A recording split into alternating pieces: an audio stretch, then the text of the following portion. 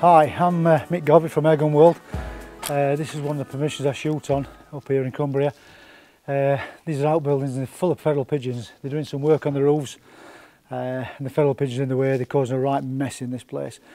So we're here today. We've got the Air Arms TDR FAC, which is, I've got it turned down quite a bit because of close range. And we've got the Pulsar Italian thermal scope. I've got the Axion thermal spotter. And we're going to use a tripod, just set up in a corner so I can sit myself into a corner. The fellas are behind this door. I can hear them already. So here we go, let's go and get some. I'm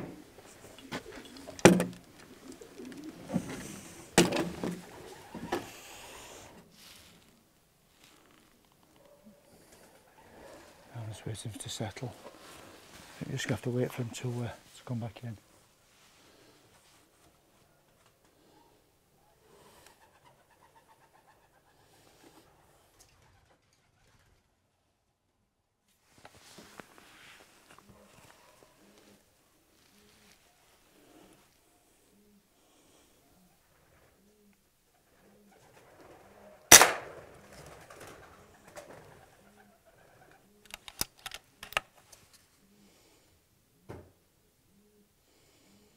Right, we're inside the barn now.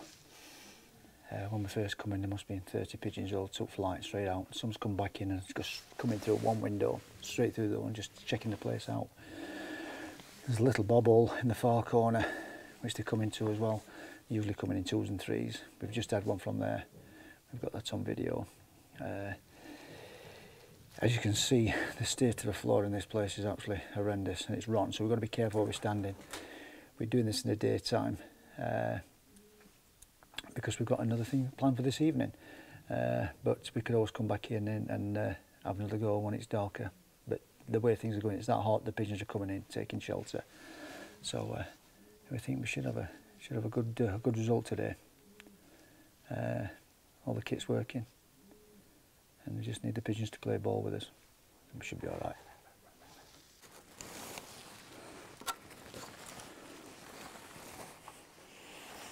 The pigeons are coming in constantly, but they're just getting instant recognising that something's not right and we're here.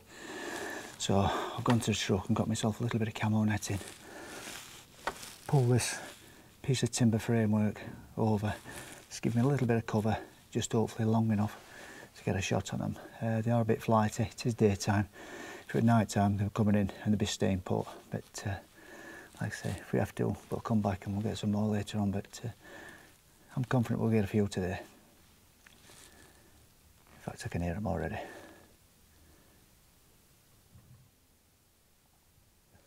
The smell in this place is absolutely outstanding. It's a pity we haven't got smelly vision for you guys to really appreciate what we're going through for you.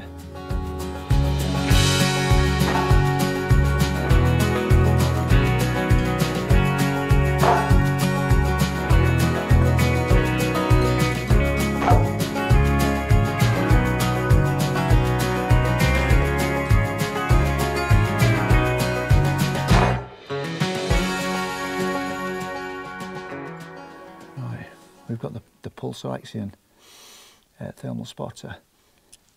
Even though it's daytime, some of these pigeons will hide into corners. You'll pick a neat source up and you know where to wait for it to pop its head out. It's always difficult in the daytime. They're going to come in and go out as soon as they see you. Night times are different kettle of fish altogether. You can take one feral pigeon on one of the rafters and next to it will be another one. It won't move. It might just hop along the bench, along the beam. But it's generally much easier at night time because they're not taking flight. Daytime's always going to be a bit of a challenge.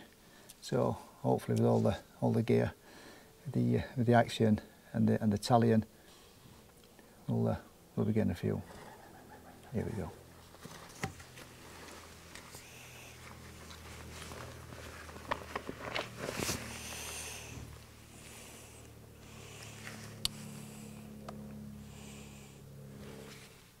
One just landed on one of the cross beams. I could just see its tail. Absolutely no point at all taking a shot at that. We need to get a full body view of it before I attempt it. Good thing is the roof's coming off, as we've seen earlier. so it's not an issue putting a pellet into the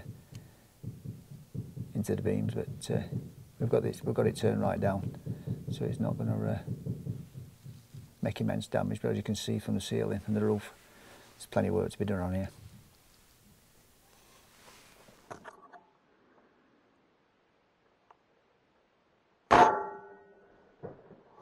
Right, that was the one I could just see the tail. It eventually moved around so I could just see its head.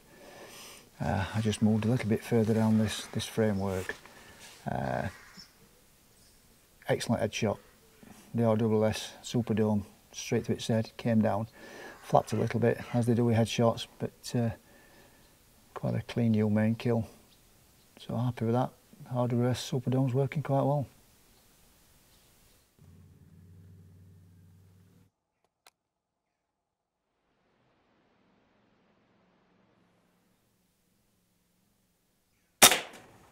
Another one down.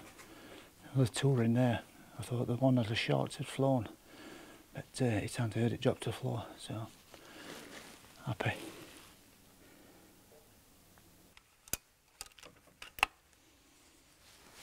The beauty of air rifles for this sort of pest control over poison is that there's no secondary poison.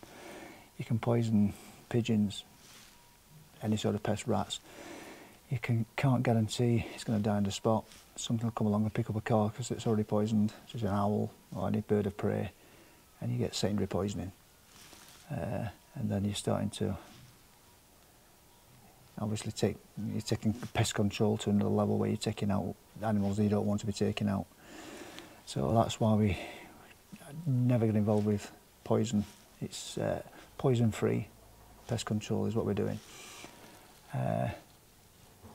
And that way you completely eliminate the possibility of secondary poisoning on any of the animals.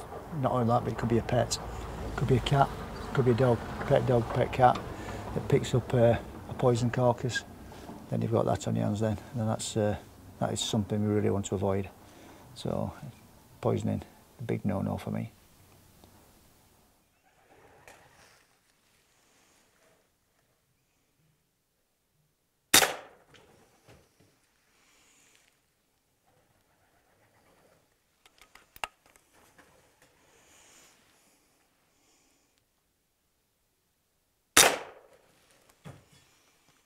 Another thing about the pigeons is that, especially if you're in the woods with wood pigeons, you'll never hear them come in. The first you know about it is when they're leaving, when they're flapping their wings and away. Sometimes you might get a clap of the wing as they're just about to land, but generally they'll glide in silently and make a row when they leave. You will get wood pigeons coming inside here. I've shot them inside factories before, but generally it's the feathers. Feathers don't tend to roost up in trees like wood pigeons do. They'll come into the internal buildings and sit up and make all this mess, as you can see. But we've just had two come in. We took two. There's another one up there, I know there is, but we can't see him at the moment. And I'm not going to break cover trying to find out where it is and scare it off, hopefully.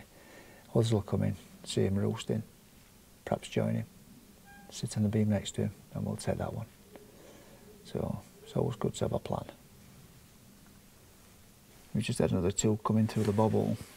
One flew back into the rafters, hid in the usual position where you can't see it. One stayed in the triangle bobble. Took that, that's been knocked straight outside. So hopefully that'll hit the roof and roll down, so we'll be able to pick that one up. But always the case when you go ferruling, hand ratting, there's always going to be some that's unretrievable. But hopefully, I think we're getting up to double figures now. So not been a bad day. Another two just come in. Let's see if I can take care of these.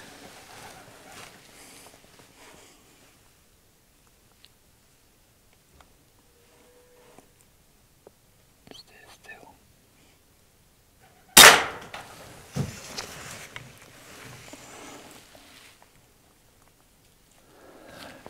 Right, we've got about 10 on the ground now, and there's quite a few that's laying belly up. I've noticed the feathers are coming in, and they're seeing them, having a bit of a stare at them, and straight out again. So what we're going to do, we're going to collect them all up as what we can, see what we've got now, and then if we want to carry on, and then we may have to come back later, or perhaps at a night time when the things aren't so visible. But we've got to be very careful walking on this floor. This holes, the farmers are telling me to be very careful, some of it's rotten through, so if you don't see me again, it's been nice talking to you.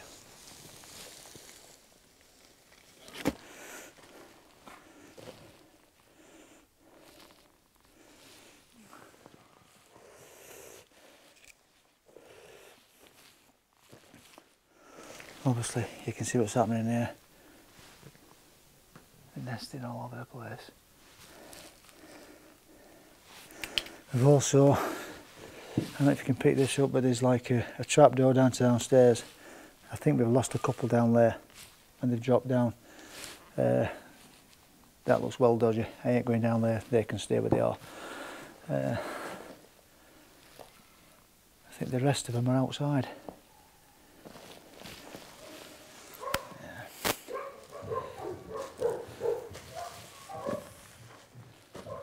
As you can hear, there's the farm dogs outside.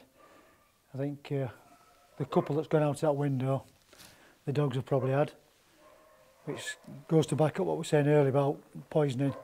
If they've been poisoned and dropped down there, the dogs have got them. Farm dogs cost a fortune, thousands of pounds. The last thing you want to do is poison one of those and lose one of those through some reckless poisoning. This is the way to do it. At least if the dogs pick this up, nothing but wholesome food for him.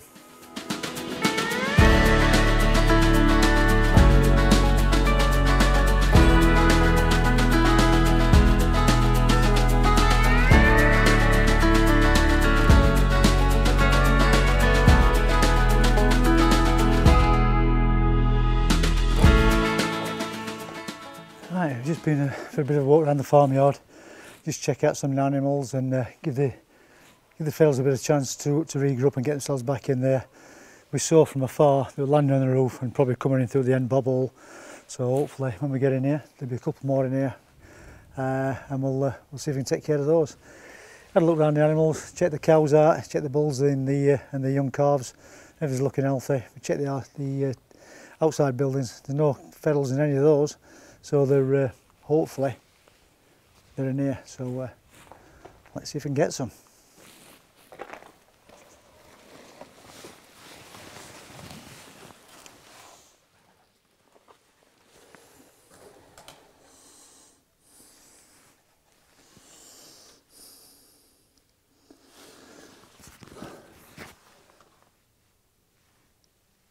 Well, there was 2 or 3 in here, maybe 4. All sat waiting for me to walk in, facing straight at me, so once I came in, they fluttered around enough out to one of the open windows. They will be back. We'll give it probably another 20 minutes, half an hour perhaps, give them a chance to come back in again, and let's see if we can pick some off.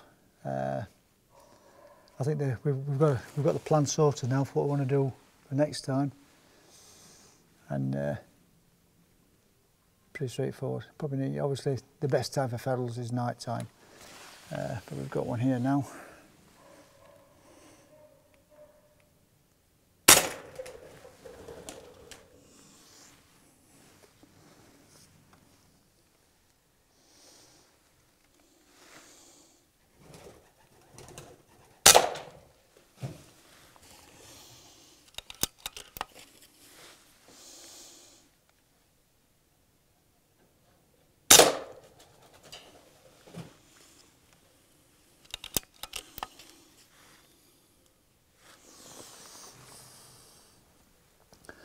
Oh, I love it when a plan comes together. Obviously they shot out because we freaked them out a bit, but they've not gone far, come straight back in again. That's 2 that's shot and on the floor, and I'm sure there's another one up here somewhere. Just wait for it to show itself and we'll have that one as well.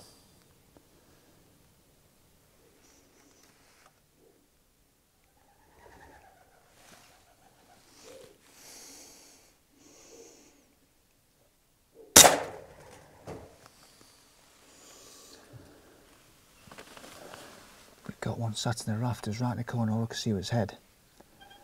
One appeared at the bobble, flown all the way around, come through the side door. landed right in front of it, give me a clear shot, between the shoulders shot. That's 10 for the camera, and there's at least another 4 that I believe the dogs have had. So I'm happy with that. Daytime, as it were today, really hot. They're flying around, they're not coming back straight away. I'm happy. 10 in the daytime, that'll do me. Happy days.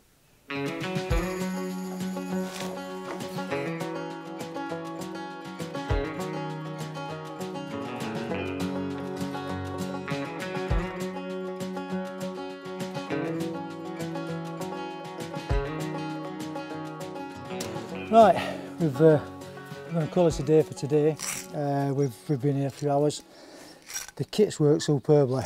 I've been using the RWS Superdome field lines in 2.2, 5.5 millimetres. I don't know if it's 5.51, 5.2, 5.3 or whatever, but it doesn't say on the tin. It's 2.2 calibre and the 14.5 grains, which is quite light considering compared to some others. But it's worked really well. What I've done, I've turned the power down on the gun. For 2 reasons. It suits the pellet. The pellet needs or requires a slower speed compared to some of the other pellets I've used, so that works all right. And the adjustability on the air arms S510 TDR gives me that facility to turn the power down. So that's worked really well. Another thing is we don't really want to be putting holes in the ceiling of the barn, even though the roof's coming off and having a new roof on. I still rather not damage it if I can help it. So slowing it down a little bit certainly helps, and taking the shots where it's a decent backdrop on it helps as well. Superb little pellet. Really pleased with how that's worked. The Pulsar Axion XQ38, I've reviewed one of these a while back when they first came out, the Axion Key, and obviously things have improved since then. This is really a cracking little scope. Fits in your hand, fits in your pocket, you don't even know it's there. You can walk around. Normally I have a lanyard on my thermals, but this one, don't need it. So it fits in your hand, really nice. Into the pocket, out of the pocket really quick. Picks everything we need to see in the barn. Works really well. Can't fault it at all. The TDR we've been through, the scope, again is the Pulsar Italian, which is a recent scope I do believe. Comes with its own mount. It's not the 30mm tube like the latest other scopes on Pulsar are. It's more of it's got a bespoke Weaver Picatinny mount that you bolt onto it, and therefore the tube is not round, so you can't put mounts on it. But that has worked superbly. We're only short range in here, probably maximum 15-20 yards at most. We took head shots, which you can see, which is a little bit graphic, you don't want to see that. But generally I'm taking heart and lung shots to get through the crop and drop it straight where it is. If you're taking a head shot and you've only got a little target to aim at, in such a place to barn, you've got the chance of missing. So the heart and lung shot with FAC will drop it instantly, not a problem. So that's why we're using that. All in all, excellent day. 10 for the picture, and we've probably got about 16 because some dropped out of the window into the dog pound on a bike.